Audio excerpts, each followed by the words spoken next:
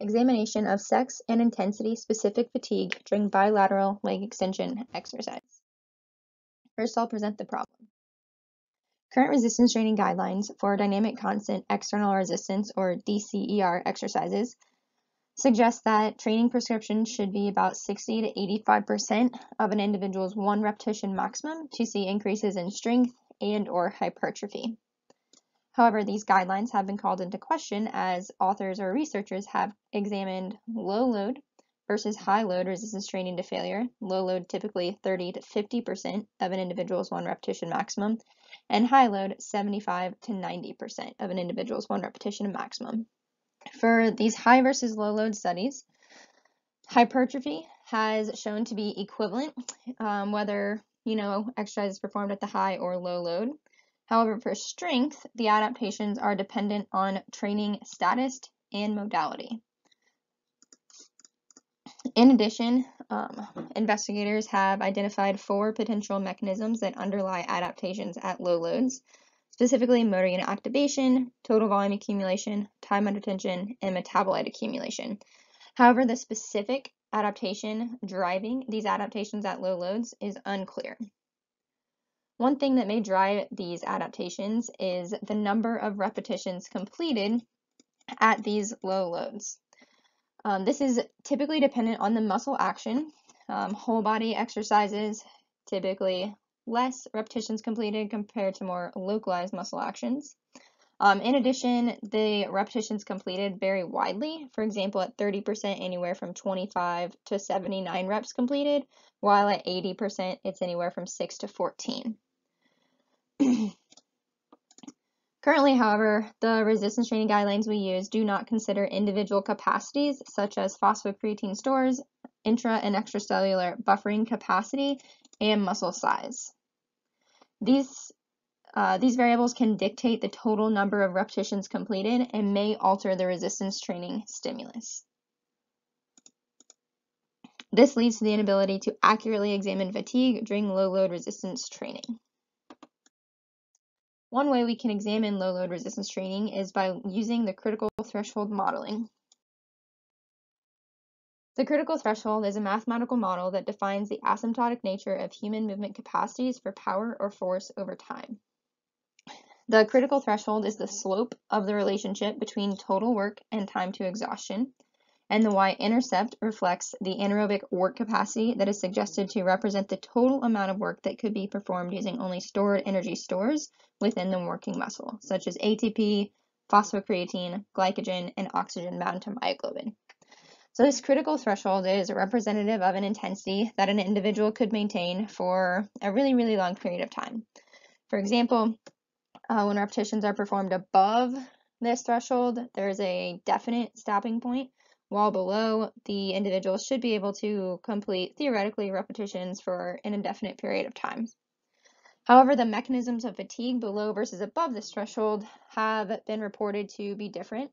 Below, fatigue is predominantly caused by central factors, such as decreased voluntary activation, while above the critical threshold, fatigue is primarily caused by peripheral factors, such as metabolic byproduct accumulation.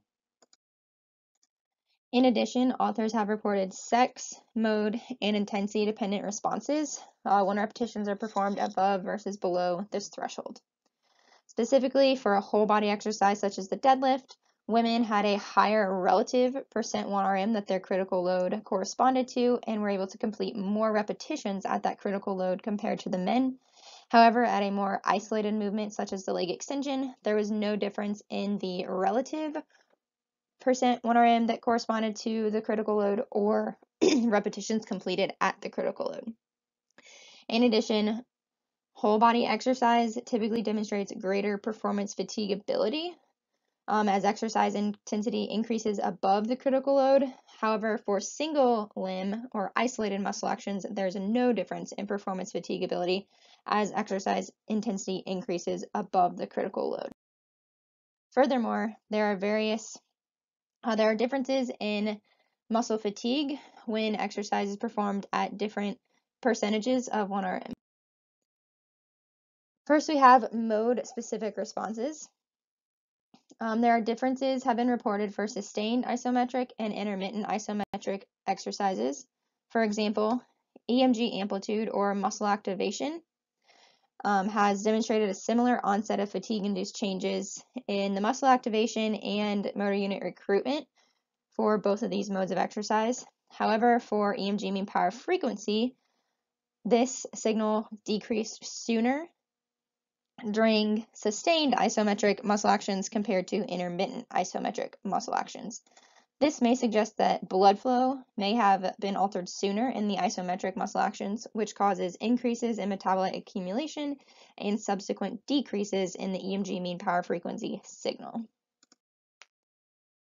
In addition, there are differences, different pattern of responsive have also been reported for isokinetic muscle actions in the 3 different muscles of the superficial quadriceps. EMG amplitude had positive quadratic or linear increases.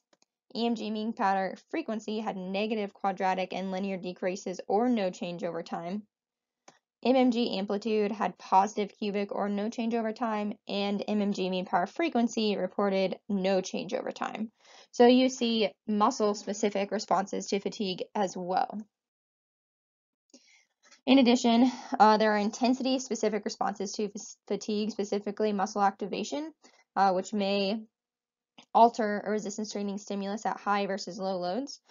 For example, when repetitions are performed to failure at 80% 1RM, muscle activation started at a higher level and remained elevated or increased throughout the fatiguing task. However, at the lower intensity, 30% 1RM, muscle activation did not reach maximal levels.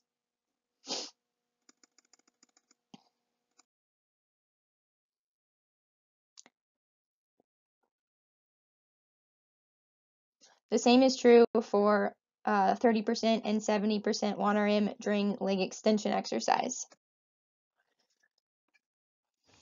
Sex-specific responses have also been reported for performance fatigability, which is a percent decline in force production pre versus post-exercise, muscle activation, as well as time to exhaustion. So if we first look at time to exhaustion, women were able to sustain fatiguing muscle actions longer than men at low intensities. However, at higher loads or under arterial occlusion, there was no difference in the time to exhaustion between men and women. Interestingly, performance fatigability, or the reduction in force production pre versus post-fatiguing task, and neuromuscular responses, or muscle activation, between sexes has been reported to be intensity and mode specific, meaning sometimes there are differences between men and women, sometimes there were differences at various intensities, but it was dependent on the mode of exercise, as well as the intensity that exercise was performed at. So what we know so far is the number of repetitions an individual can complete is related to alterations in local blood flow, and this may limit energy reconstitution as well as byproduct removal. These things can affect, maybe sex dependent, and can affect variables such as performance fatigability that are mode and sex specific. The range in responses may dictate the nature and magnitude of responses to resistance training, which may explain some of the variability previously reported for low versus high load resistance training.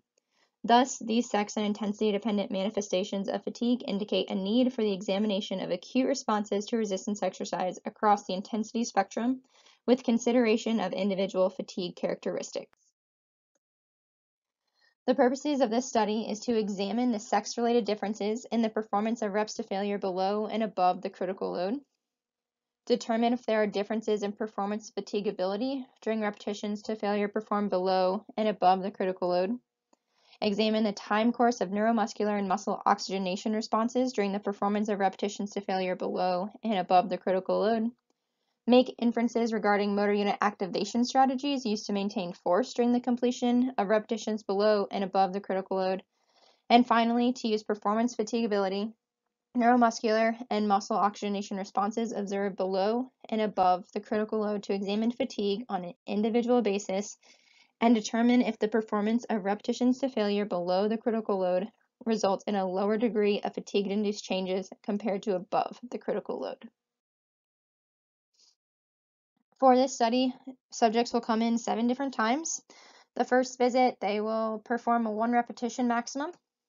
Visits 2 through 5, they will complete repetitions to failure at 50, 60, 70, and 80% of their 1 repetition maximum. These will be used as the loads corresponding to above their critical load, as well as used to determine the critical load. And then the final 2 visits, repetitions will be performed to failure 10% and 20% below the critical load. Before and immediately after performing reps to failure for all of the visits, the subjects will perform a maximal voluntary contraction to assess performance fatigability. To determine critical load, we will plot the repetitions completed against total work, where the slope of the line will be defined as their critical load. We will then take 10 and 20% below that critical load to determine the final 2 loads that they'll perform reps to failure at. For performance fatigability, they perform 2 to 3 trials of the MVC at the beginning, such that 2 of the 3 trials are within 5% of one another for their peak torque. And then they'll just perform 1 post-fatiguing task MVC at the end of performing repetitions to failure. Muscle oxygenation will be measured using what's called the MOXIE device. We're going to place this one on the left and one on the right vastus lateralis. Muscle oxygenation will be measured continuously throughout the repetitions to failure during all 7 visits. In addition, we will also measure EMG, electromyography, and MMG mechanomyography from the vastus lateralis, vastus medialis, and rectus femoris of both right and left limbs. The red and white leads are for the EMG measurements, while the center silver accelerometer is for the MMG measurements. To determine or examine performance fatigability, we will perform separate 6x2 mixed model ANOVAs. For SMO2 or muscle oxygenation, we'll first do polynomial regression to determine the nature of the response, so linear, quadratic, or cubic, as well as a 6x2x2x10 mixed model ANOVA, and follow our post-hoc student Newman Cools to determine the time course of changes or when the change in muscle oxygenation occurred. And then for the neuromuscular signals, we will also perform polynomial regression analyses to determine the nature of the response, linear, quadratic, cubic. These changes will be normalized to the initial repetition, and we'll then perform separate 6x2x3x10 mixed model ANOVAs and post-hoc student Newman Cools tests to determine the time course of changes or the onset of fatigue-induced changes for these neuromuscular signals. Thank you for listening, and I will be happy to answer any questions that you have.